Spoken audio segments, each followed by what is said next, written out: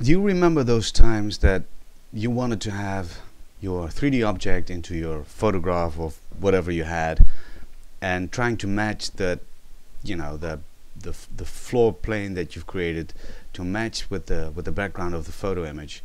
It was always a pain, because you know, you needed the floor because you needed to have the shadows casted from your 3D object so that it's a complete, you know, perfect match in the composite that you want.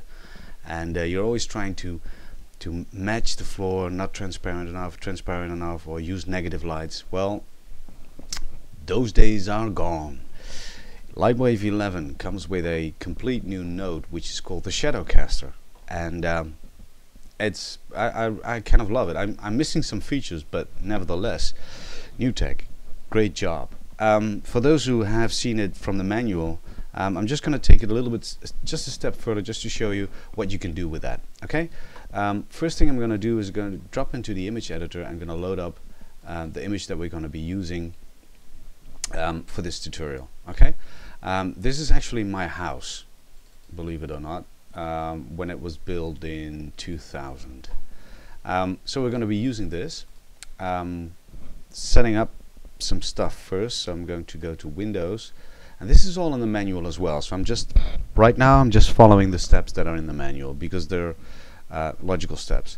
So I'm going to compositing options, choose the background image, then I'll go to backdrop. I'll add an image world environment, and I'll use the same image. That's for the object. In this case, I'm gonna just simply put in a chair, really bad chair, but which is not going to be looking realistic, but you know, at least the lighting will kind of match. Next, I'm gonna be setting up the camera, and I'm gonna do this exactly the same as in the manual. So I'm gonna choose a real lens camera, and I'm gonna say here that I want it from the image. And if your image has the metadata in it, Lightwave can use that to read what kind of camera has been used. As in the manual, do not use f-stop. That's simply because otherwise it's going to be using focal length and stuff like that. Well, focal length, yeah, but well, I'll show you in a sec. I'm going to say okay. I'll set up some little bit of anti-aliasing or oversampling, just to get that realistic, or not realistic, but that old kind of Lightwave render that I kind of love. Well, actually, the depth of field. If we would have gone into the camera options just now and said read from image or read from image, and I didn't turn that off, this would have been set on, and your object would most likely be blurred. So just turning that off. While I'm in here, I'm gonna say these are just fine. Global illumination, we're gonna enable that as well. And lights, if you use global illumination, just leave this at 1 or 2%. And I'm gonna use a distant light, because in this case it kind of mimics the flash that has been used within the that was on top of the camera.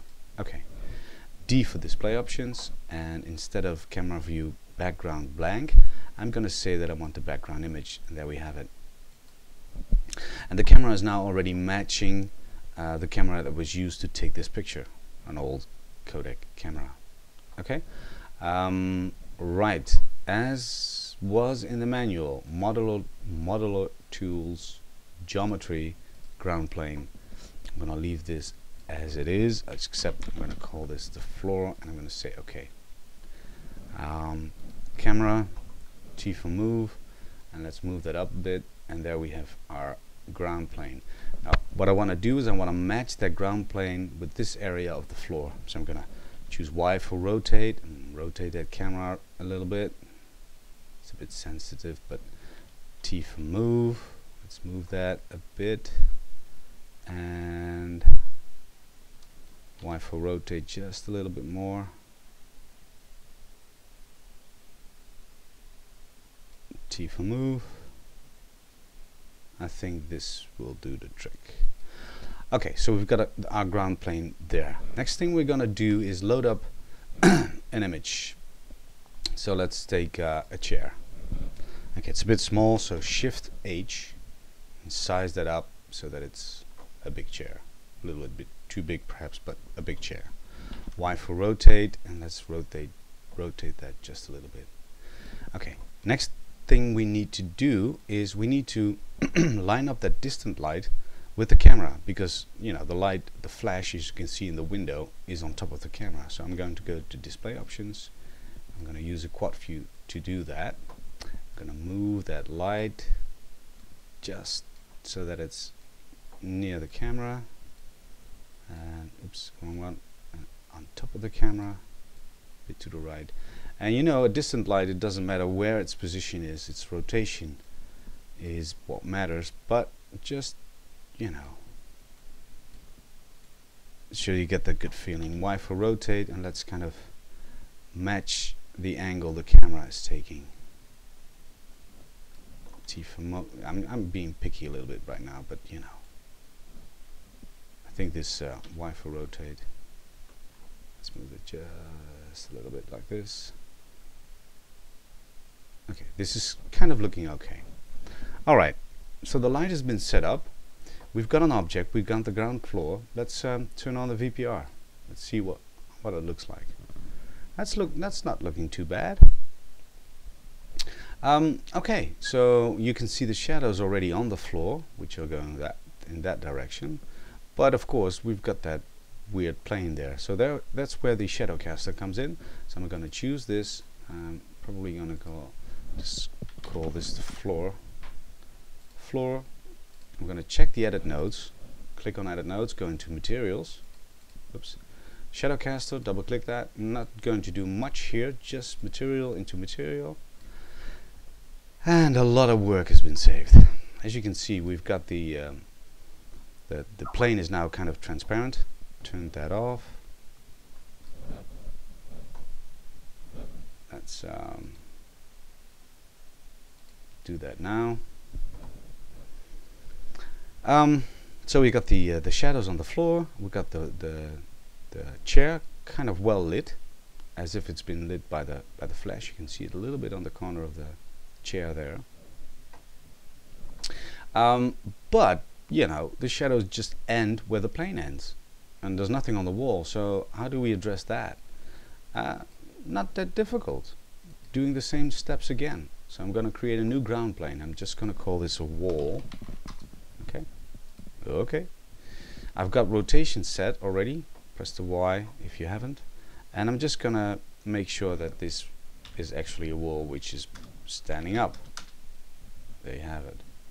Okay, I'm gonna move this back. And how far do you need to move that back? Well, if you have the chair here, and if you look at that image, it's, well, what would it be, half a meter? So just, doesn't really matter that much, except that the shadows will be longer or further away. So I'm just going to use it like so. Okay, so this is going to be the distance of the wall from the chair, and the rest, that's pretty easy. So we've got the new ground plane. I thought I renamed that actually. Rename, so floor. So I'm just going to set that to rename. Alright, because it's the sorry, it's the name of the wall. So this is kind of messed up, isn't it? You got a buggy surface editor. Okay, so it's not renaming that wall. What I'm going to do is this isn't the wall. Rename. This is the floor. I think there's a bug in there. Floor, wall. That's weird. Okay, copy this floor and paste it onto the wall. And as you can see now, the shadow is actually being cast onto the wall as well, and the radiator that is in front of it. And that gives us the next problem. The radiator is in front, or is on top of the wall, but the shadows, it's just like it's a big flat plane. Okay, so how do we address that? Well, we do the same steps again. I'm going to create another ground plane, and I'm going to call this, well, let's call this heating. Okay, so it's on the floor again down there, and I'm going to do the same thing. I'm going to just rotate this Y. I'm going to set that straight up. T for move, and let's move that. Oops, let's move that just in front of the wall. Check here, that's a bit too far from the wall, so let's move that just a little bit more to the wall, like so. Okay, now we need to press the H key and stretch this and actually have this plane the same size as the radiator is. Okay, so the width should be a little bit less. Let's check this. T for move. Let's move this little sucker up. That's kind of looking okay. A little bit to the right. Okay, that's kind of matching the radiator, isn't it? So I'm going to surface editor and I'm going to go to that heating. I'm going to just paste again the surface on top of that. And as you notice now, you actually have the shadow casting on the floor, then on the wall, oops, then on the radiator, and then back on the wall. So now you have some really pretty realistic shadows going on there. One thing that you need to take notice of is that if I go into the lights and go into the properties, if I turn down the light to about 5%, you notice that the object is getting really dark, but the shadows are exactly the same. So you need to keep notice of that. That's something, you know, we need some more control within the actual node editor, surface editor, and we'll go into the heating. That's the wall heating. So we need some additional controls down here, because now it basically does a reflection and the shadows, but there's not much more that we can control. And but nevertheless, great job, NewTek. And let's make this a little bit more realistic. So give this a 5% shadow. Well, in this case, perhaps a 10% reflection. I mean, sorry. So now the chair is being reflected into the radiator as well, as if the radiator is a reflective, has a reflective surface, which, you know, helps creating realistic images. So render frame. Let's have a look how this turned out. So there's no working with negative lights and no fussing with the materials for the ground plane and the wall and the radiator. It all works just fine.